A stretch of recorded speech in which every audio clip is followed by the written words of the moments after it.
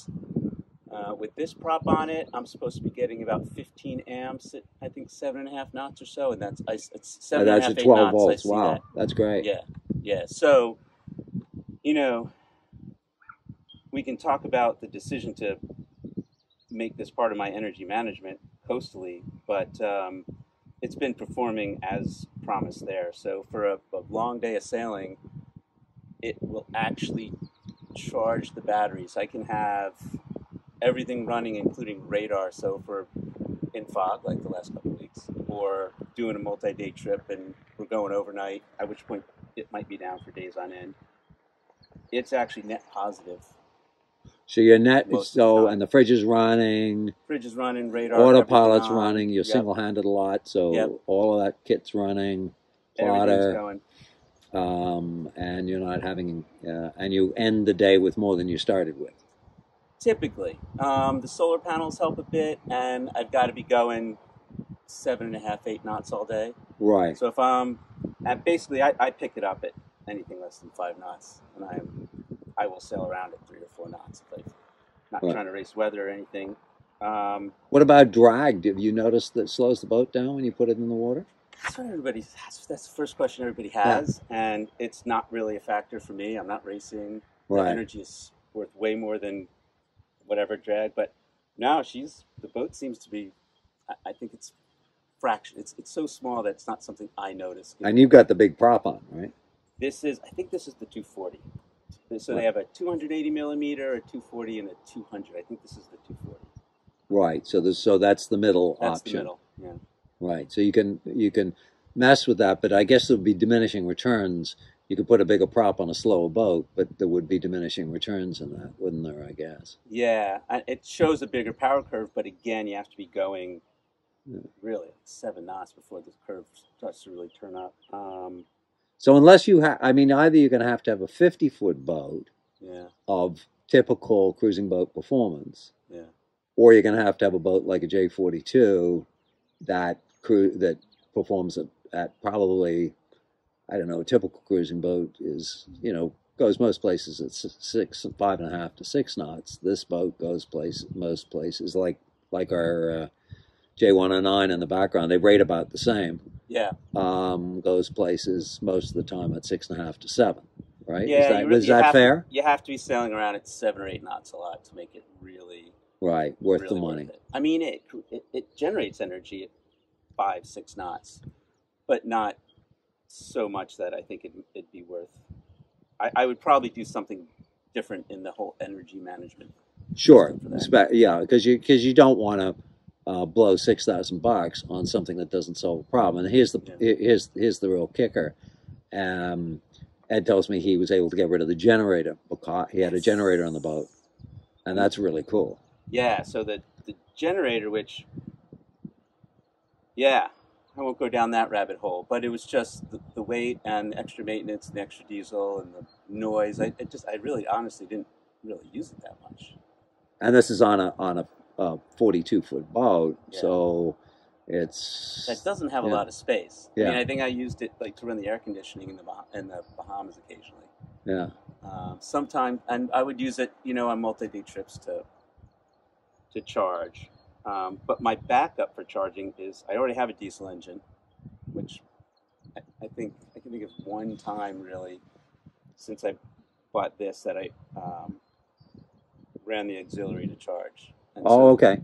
Now you as I mean you tend to move quite a bit, right? You're not a cruiser that sits on an anchor for 3 weeks, right? so that's the key. I mean, I've got enough solar to kind of keep me going at anchor, but just barely. And when we're so if I sat here for 3 or 4 days in this fog, I'd be probably needing to charge. That's what happened in Newfoundland last year. And how many watts of solar do you have? About 360. Right. But Okay. obviously I never see that. There's no good. Oh, sure. No, I No just good platform to the mount the, here. Yeah. the platform, the actual rating. Of Yeah, course, yeah. what's delivered is usually half that or barely. But they do well. I mean, on the right tack, on the right sunny day, they actually produce enough energy to contribute to this, or even sometimes make me net zero or almost net positive. Right. So here's the one, the elephant in the room on energy management is as a coastal cruiser on this coast. That's you've ranged what from the Bahamas to Newfoundland, Yeah. right? Over was it 5 years now, something So like far. that? Yep, yep. Yeah. So on this coast, what percentage of the time would you estimate you are motoring? And let's keep in mind this is a performance sailboat, so she's going to sail in a lot less breeze than many cruising boats would. Boy, that's really tough. A lot of it depends on like schedule, and I my habit is to not go if I can't sail all Okay. most of the day. So I try to do that. Sometimes I make the mistake of putting myself on a schedule and I'll motor.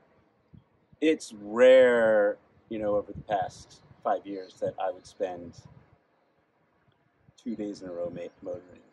So How about okay? That's great because I mean, a lot of cruises probably. I mean, the realistic fact is that a lot of cruises motor at least 50% of the time. Sailboat cruises motor at least 50% of yeah, the if I'm time. on a passage, I will. So I've done 2 trips down from Connecticut to like Georgia or North Carolina with buddies, and we'll time it so we can sail.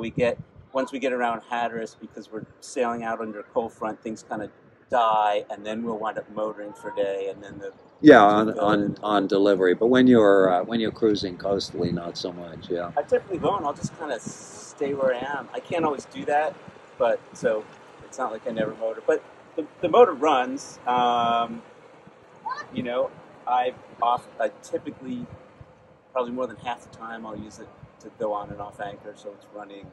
If I'm going That's where actually I was going, is that the motor usage of going in and out of more than harbor and enough. everything else is wide averaging. If you go out for a 40-mile passage, say you're leaving here and going to Halifax, you're probably going to use the motor what, an hour in that process?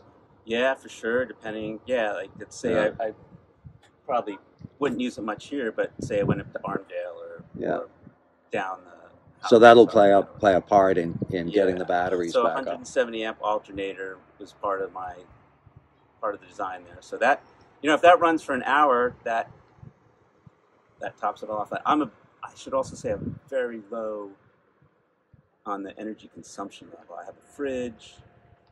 I'll charge a laptop that I don't use that much. But does that fridge have a big freezer? But It has no freezer. I no can freeze things in the lower corner if they're touching the plate. Right, exactly. I mean, that's something I've said. I've got a post on the site saying, one of the things that's going to push you into a generator. Well, I think these things may change that. Is the minute you say, I want to freeze 50 pounds of meat, Yeah. And keep it frozen, then the whole equation changes. Yeah, and that'll probably. I am looking to take the boat to Europe next spring, the one after, so that there's going to be some shape or form a small freezer. Right. But again, with this thing down in the water and the solar during the day,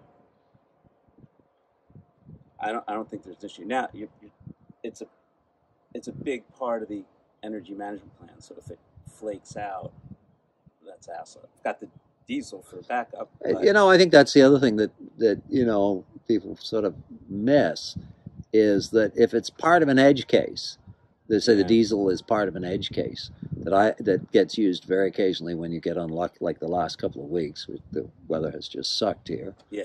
And we haven't seen the sun in 10 days, and or if something breaks, that's a perfectly sensible energy management plan. So you end up using the diesel every day to charge for 2 weeks because the Watt and Sea croaked and you had to get it fixed.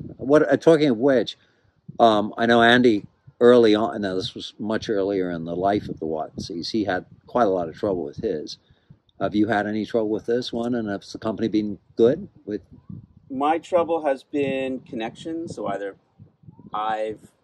initially when I set it up, I didn't make a connection well.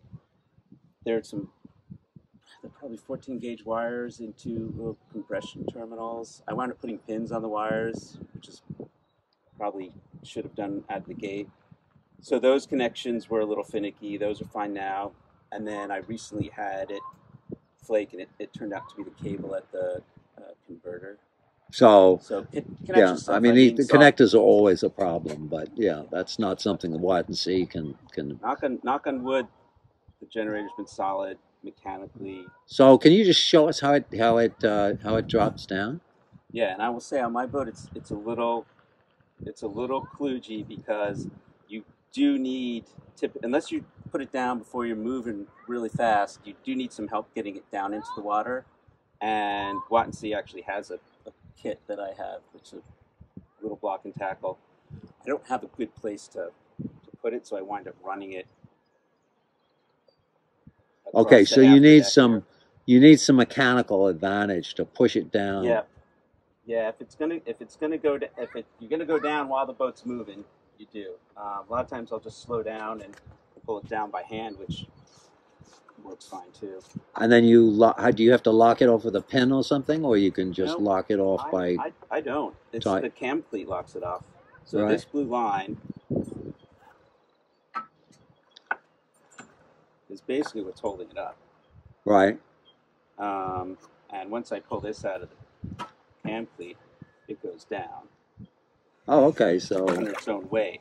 Now it goes down vertical here, but when you're going 7 knots, you've got the prop biting the water, and so it's not going to go down. So you've got to actually haul it down with this red line.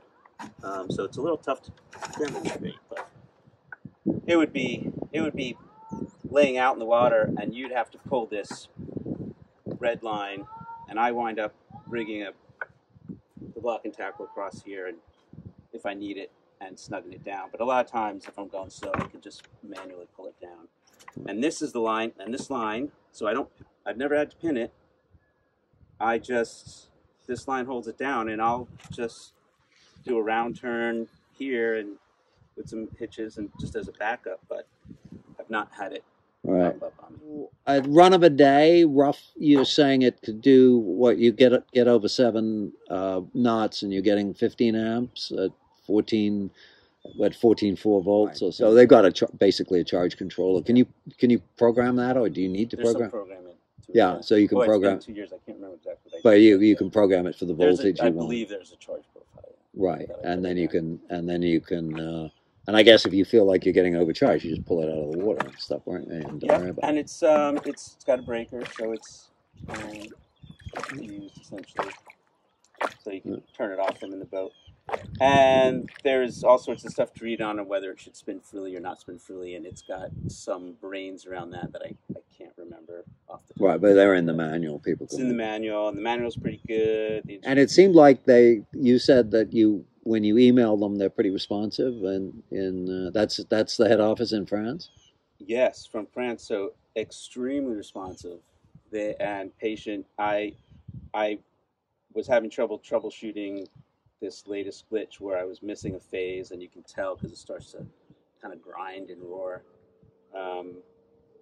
And I couldn't figure it out, and I texted them or I emailed them, and they gave me some things to try, and we figured it out pretty quickly. And just one other thing that struck me, if you're in a place where you say, I don't really want to leave this on the transom, because it's pretty stealable and pretty fragile, is it relatively easy to get it off the boat? I guess you need the dinghy in the water or to be backed up to a dock or something like that. Well, you've got that ladder there. I mean, can you get it off the boat relatively easily? As long as the boat's stationary, yeah. It's yeah, I meant. So one of the other nice thing about this mount is that you could conceivably kind of put a lock on there. It might be tough to see, but this pin goes through the hinges. These Delran or wherever the hinges on the Watt and Sea. You pull this pin out, and it's free. So you could put a line on here, pull the pin, and just yeah, that's what I was wondering, and just lift it up. And you got to unscrew this, and they've got a nice little cap that goes on it to keep it watertight when it's not plugged in. It's let you get rid of a generator, which is pretty cool. And not run the engine much, except unless you're running the engine for a reason. Yeah, and it's been great. I mean, a great example is we left Connecticut like 3 weeks ago, and we've really had, I think, 3 days of sunshine since, and the batteries have been, I don't think they've gone below 75%, and that's with sitting here and there for. I think that. Oh, what's your battery bank size? Just not that it matters in some ways, but go ahead. Yeah, it's I've got 316 amp hour carbon foam, the Fireflies. Right, 316 amp hour total at 12 volts. Yeah, so